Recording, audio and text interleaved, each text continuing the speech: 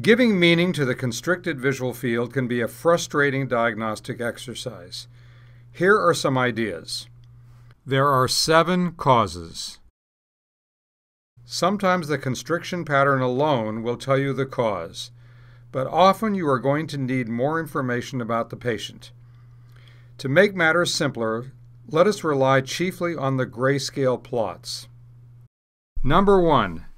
These are the edge defects of improper testing procedure. This common form of visual field constriction consists of high thresholds around the rim of the field.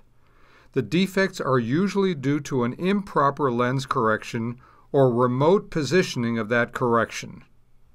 I suggest you redo the visual fields, making sure that you have fixed these technical problems. Number 2. Reduced palpebral fissure height. This is often blamed, but rarely the answer. The defects are limited to the upper edge of the visual field. They may be caused by ptosis, which is a droopy upper lid, or dermatochalasis, which is redundant eyelid skin overhanging the lid margin and acting like an awning. If you think that these are the problems, tape the lid up. See how that made the defect disappear. But do not blame defects limited to the lower edge of the visual field on an elevated lower lid. It just does not happen. Number 3. These are the constricted visual fields of inattention. They were generated by a patient with Alzheimer's disease. She did not attend to stimuli presented at the edge of the test field. Why not? Because dementia interferes with engagement and also disengagement of attention. Cognitively impaired patients may be so visually consumed by a target at fixation that they do not always notice visual targets in their peripheral field. If you subject cognitively challenged patients to formal visual field testing, expect to get this type of response. Number 4. These are the constricted visual fields of extensive optic neuropathy. Is there a clue in this defect pattern? Yes, there is, but it is subtle. Notice that there's a big difference in visual thresholds between a portion of the field above and below the horizontal meridian in the nasal field. This phenomenon is present in both eyes. This is called a nasal step. You can confirm this nasal step by looking at the difference in thresholds across the horizontal meridian on the raw data. It occurs because optic nerve disease affects upper and lower arcuate bundles independently and asymmetrically. You are looking at superior and inferior arcuate bundle defects with sparing of the maculopapillar bundle. These defects are especially common in ischemic optic neuropathy, open-angle glaucoma, and long-standing papilledema. Number 5. These are the bilateral homonymous hemianopias of visual cortex lesions on both sides. How would you know? First, the defects in the right and left hemifields in the 2 eyes are superimposable. Second, there is a vertical threshold step-off across the vertical fixational meridian. This step-off is similar to the nasal step along the nasal horizontal meridian that you encountered with optic nerve disease. Here it is splayed across the vertical meridian. These are bilateral homonymous hemianopias with macular sparing produced by bilateral primary visual cortex lesions. The macular sparing, most evident here in the left hemifield, occurred because the lesions did not damage the posterior portions of the right visual cortex. This MRI, which shows the encephalomalacia of old strokes, shows that sparing. Remember that the central degrees of the visual field correspond to the entire posterior half of visual cortex. This expanded representation of the visual field onto posterior visual cortex is called the magnification factor. It testifies to the importance of central vision in mammals. Number 6. These are the ring defects of retinitis pigmentosa, a genetic disorder of the retinal photoreceptors and retinal pigment epithelium. Study the shape of these defects carefully.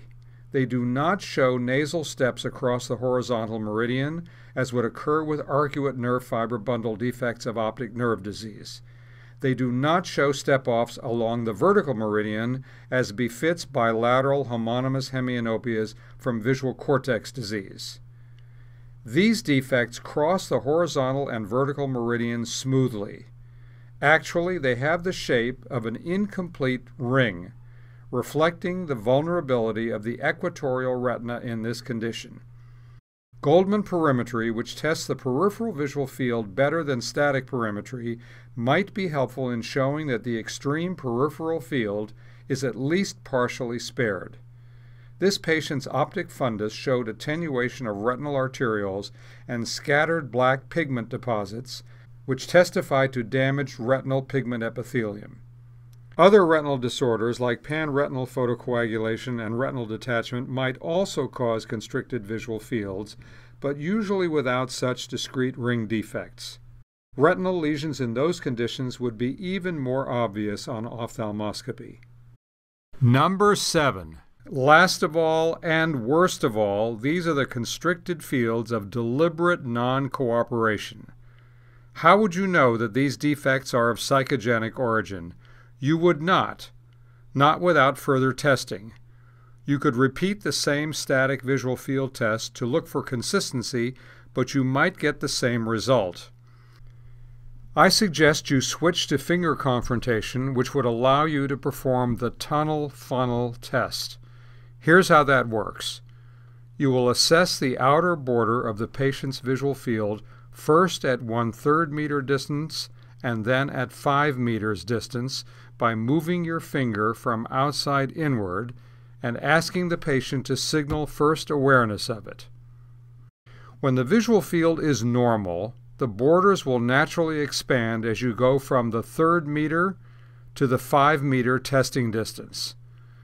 If a lesion is causing the constriction, the borders should also expand as you test farther away, although they will be relatively constricted compared to the borders of the normal visual field.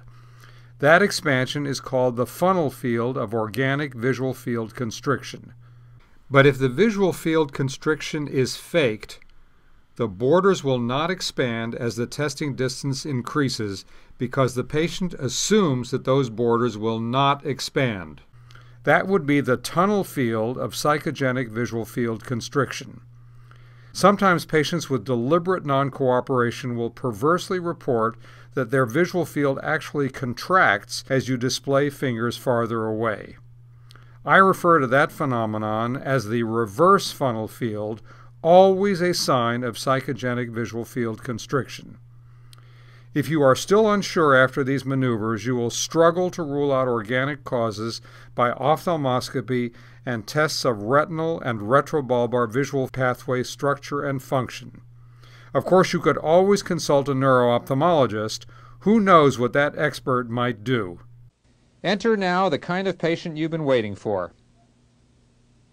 Well, Mrs. Lowenstein, when did you lose your sight? Well, I think it was about 6 weeks ago. It started getting bad and then it went completely. Yeah, can you tell which way my hand is going? No. Okay, well, if I hold my finger right up in front of your eye, can you see how many there are? I think that's one finger. I want you to tell me when you can first see my finger, okay? All right, I certainly hope you can help me, doctor. All right, okay, just pay attention now. As soon as you see my finger. Now. Good, okay, as soon as you see my finger. Now. Mrs. Lowenstein, I want to see how quick your reflexes are. I want you to grab my finger as soon as you can see it. Try to grab it. Okay. Grab it quickly. I'll try. Okay, all right. Grab my finger. Now, just find my finger and grab it. It's very, very hard to see. Okay, well, grab it in. That's it, good. Okay, put your hand down. Now hold your hand down until you see the finger, and as soon as you see the finger, grab it. Okay, grab my finger. Good. Okay, quicker. I think you can do it faster than that. This is a test of how fast you are. Okay, good. Okay, put your hand down. That's better. That's better. Okay, I know you're fast. There's nothing wrong with your reflexes. Go ahead, quickly. That's it. Put your hand down. Grab it. Okay, put your hand down. Grab it. Put your hand down. If you can see my finger, I want you to say yes. Okay. Are you ready? I'm okay. ready. All right. Yes. Yes. Yes. Yes. No.